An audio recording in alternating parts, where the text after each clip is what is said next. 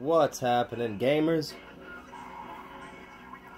Welcome to the next part of the discussion here. Sorry for the delay. This whole little series of videos has taken longer than I would have liked.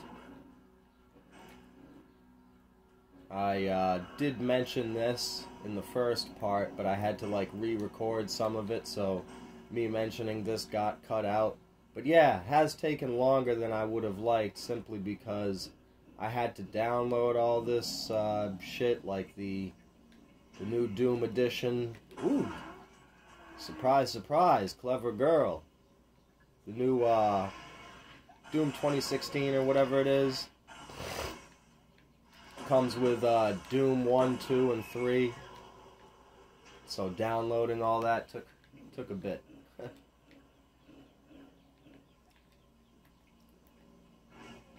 I'm doing fairly well here, but of course I'm going to succumb, I imagine, to the infamous skill decrease when filming and trying to maintain the flow of dialogue.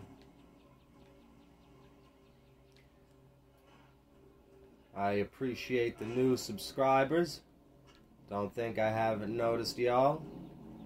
Always good to see some new subscribers. Hope you've been enjoying this little detour from the usual content.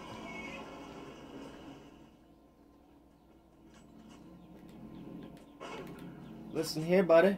I'm armed and dangerous. Oh, fuck.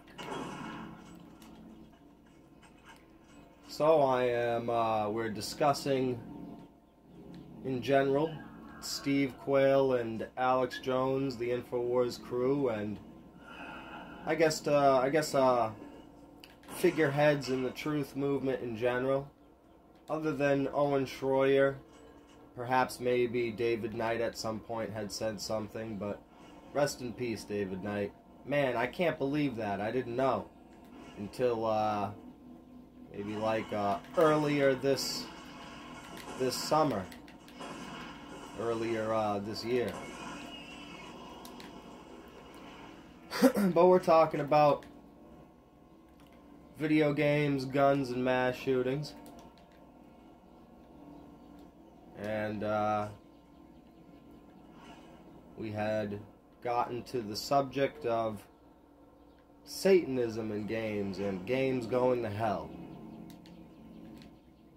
So my next point, there it is, the beloved first aid kit. Oh, thank you. Back it up, boys. And that's why we're taking a little dip into Doom here. Had to play this for a good 20 minutes, half an hour, because I didn't save. Had to start the game over. So I just figured I'd get us roughly around where we were at. I don't even see this guy. Woo, loop-de-loop!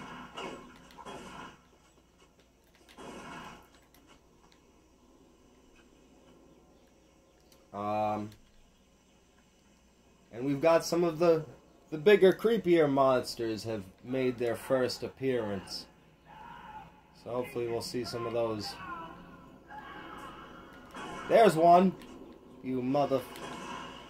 Yeah, thought you was gonna Shuriken me or whatever.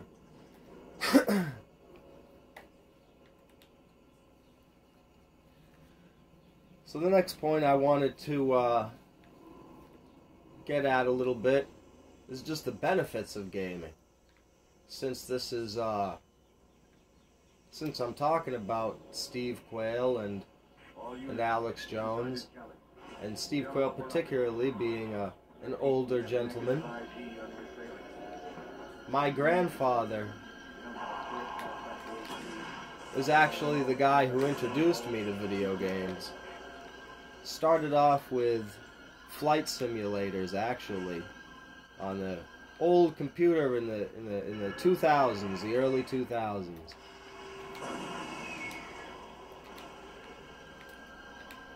And he had the whole flight simulator rig set up to the computer. I've talked about this briefly before.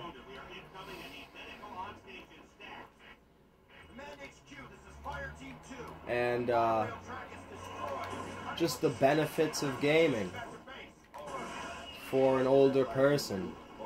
Maintaining hand-eye coordination. My grandpa was playing video games until his 80s. He'd kill me in GoldenEye. I didn't like playing GoldenEye with Grandpa. Let's just put it like that. As soon as his asshole ass figured out where all the weapons were. Played a lot of Medal of Honor Rising Sun.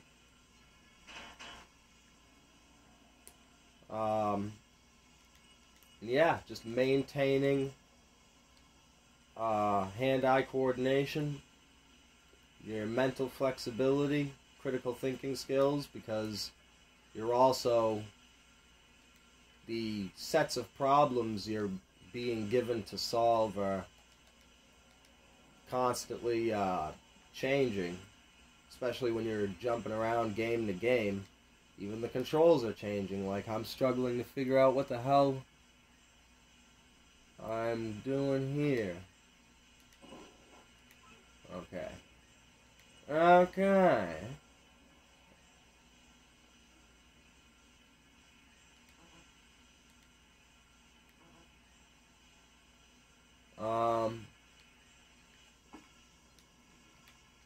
Yeah.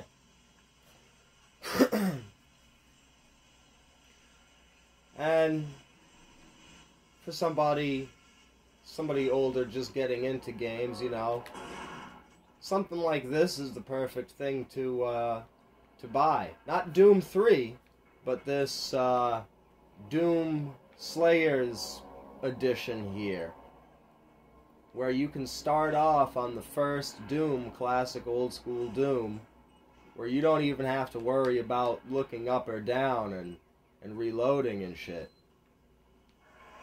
And so you can get kind of a feel for the first person shooter. Get used to it. And then you can move on to Doom 2, and the difficulty level is ramped up a little bit.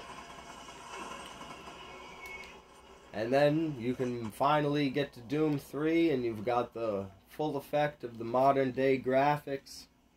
You can start off on a lower difficulty, and hey, now you're moving and grooving. You know what I mean? Plus, the fan bases of these video games. Think of the potential to draw new audiences to your own content. I'm doing a little backtracking here, see if I can get to one of the med kits that I passed.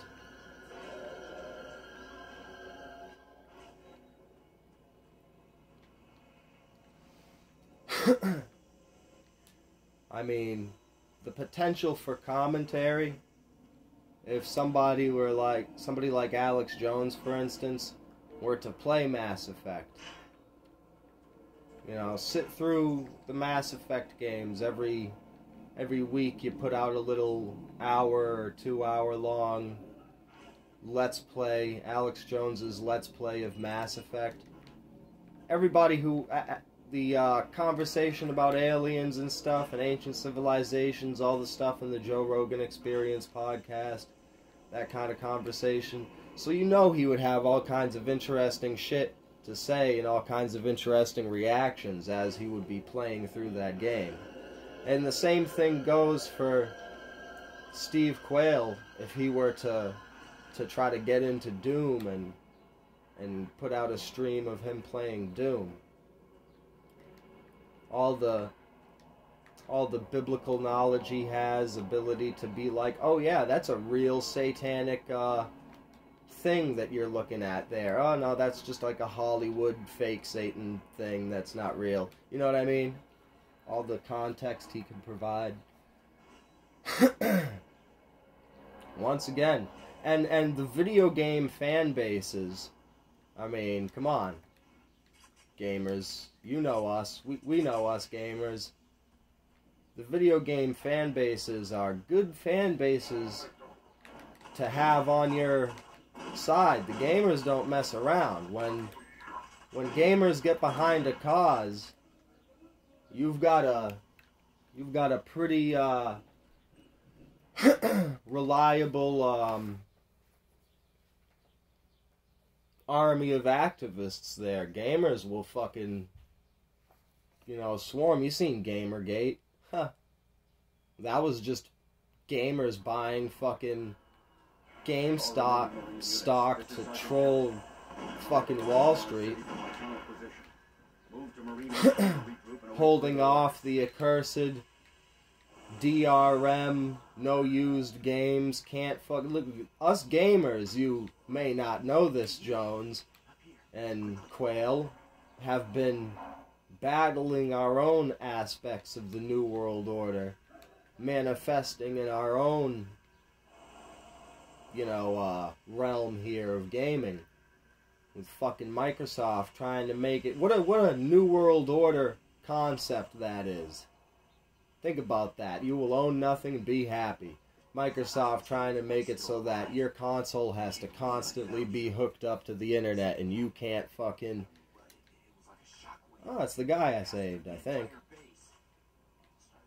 You can't pass a disc to your friend. If he puts it in his console, it'll say, "Oh, we've detected that you didn't pay for this disc. You've gotta pay in order to access the game." No way. I'm staying up here. It's the only safe place. Plus, not that Doom, I don't think, or Mass Effect are particularly online-focused games, but the amount of meeting people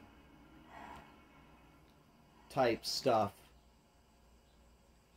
new conversation, meeting people around the world that you can get from the various chats of the various online games. Good Q&A opportunity. Good source of clips that could go viral. It's good PR in general. I mean, I don't give a fuck, but people rant and rave about, what's his name, the guy who plays Superman, supposedly almost being late for his audition to play Superman because he was raiding in World of Warcraft. I don't really believe that, but whatever. Keanu Reeves seems enthusiastic. People seem to like it,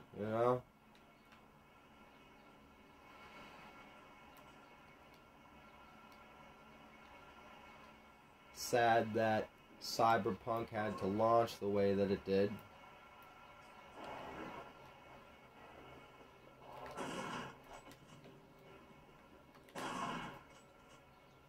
Now this is real.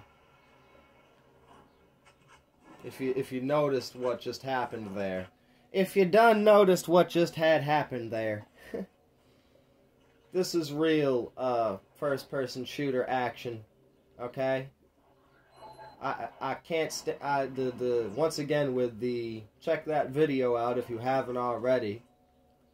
My top 10 annoying PC gamer stereotypes.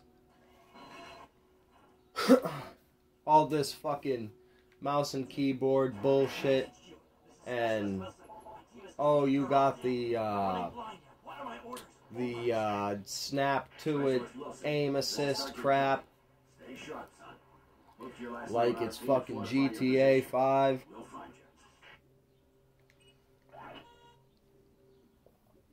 There's something to drink there. And it's like, do you not Do you not know what strafing is? What happened to strafing? Like, I don't know, like what I just did there, snapping two with the shotgun coming around the corner, like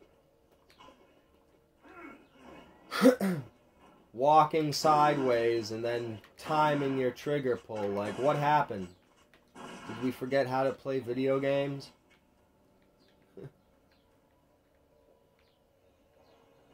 Millennials.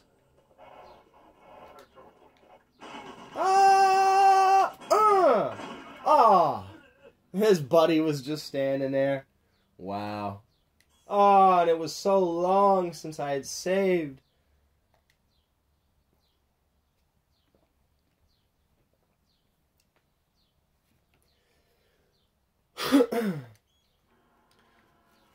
Another thing to consider that you might not consider is that video games are just an amazing way to tell a story.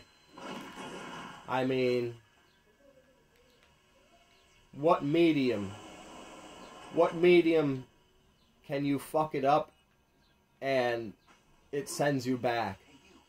I mean, you ever went to take a piss watching a movie and then came back and it had rewinded you 45 minutes because you weren't paying attention? You mispronounced a couple of words reading a book and it flipped you back 30 pages because you fucked it up? Or it just wouldn't let you continue. Yeah, you're not good enough at reading. Sorry. You gotta get good. Be careful. I don't know what's in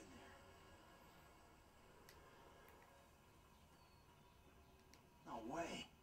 I'm staying up here. It's the only safe place. The only thing you could really compare it to, as Yahtzee Croshaw has pointed out too many times, is like a choose-your-own adventure book.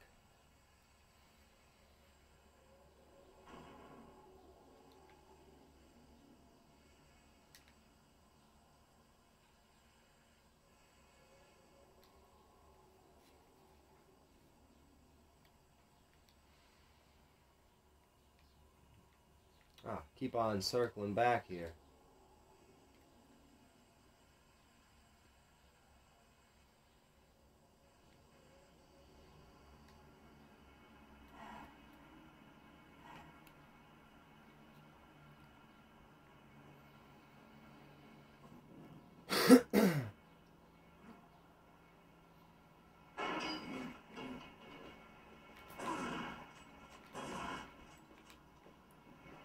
Another, ooh, went to scratch my chin and bam.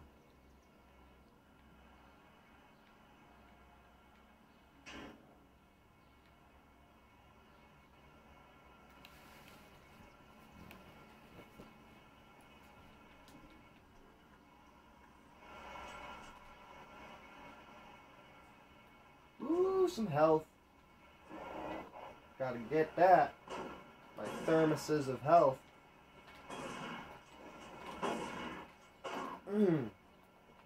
Fuck. Damn it.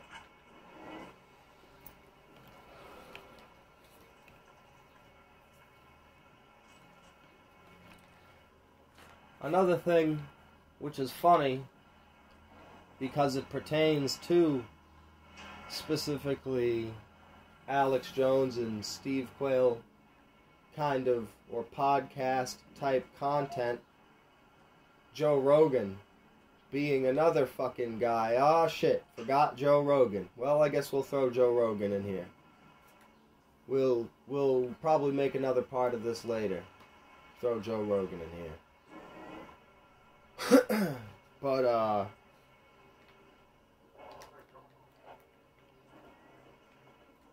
oh, gotcha. Another thing pertaining to that type of long-form content, information intake, long-term information intake, is just the mental stimulation of a video game. Not necessarily a first-person shooter like this, but something like Fallout or Grand Theft Auto. Grand Theft Auto especially, and Fallout, just because of the radio. So you're already accustomed to having something playing in the background. So, like, you know, maybe you can listen easily to 1 3-hour Joe Rogan Experience episode or a episode of the Alex Jones Show. But the added staying awake and focusing factor of keeping busy with a game, I find, allows me to be able to focus and take in the info longer than I normally would be, cruising around listening to whatever as if it was the radio in GTA, as opposed to just sitting there. Fuck, I gotta advance because there's somebody shooting me through the doorway. So many. But you know what I'm saying? Like, I definitely can listen to stuff and take in info a lot longer while cruising around in GTA, focusing, keeping my focus with, you know, keeping my hands busy doing something, than I could just sitting there with the shit playing. But that goes for any multitasking. You know, so podcasts and multitasking are always great. But video games especially, because, you know, you're not physically wearing yourself out. So if your intent is to damn it, should have saved. So if your intent is to, like, you know, binge a whole shit ton of intel all at once, then it can be helpful. All remaining Marine units, this is Sergeant Kelly. I am unable to reach Mars City from my current position. Move to Marine HQ to regroup with further orders. I suppose I will revisit Doom once I have played a bit more of this one and played through some of the new one and give my fuller impressions. The only thing I would say right now, as I've only played a little bit of them, is that I don't really like the way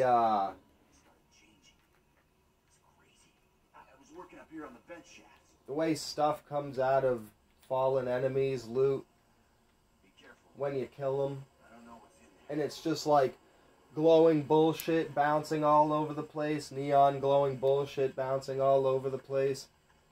Like, I much prefer this. Just a set of armor sitting there. It breaks my... If you were shooting enemies and bullets and other stuff was just falling and it wasn't glowing, that would be one thing. But it just kind of breaks my immersion that I shoot some guy and then he blows up like a piñata, neon glowing fucking magazines and shit fly all over the place. I guess that's all I got to say for now on that note. Got a few more videos coming. Like and subscribe, if you please. I appreciate you. And as always, have an awesome day.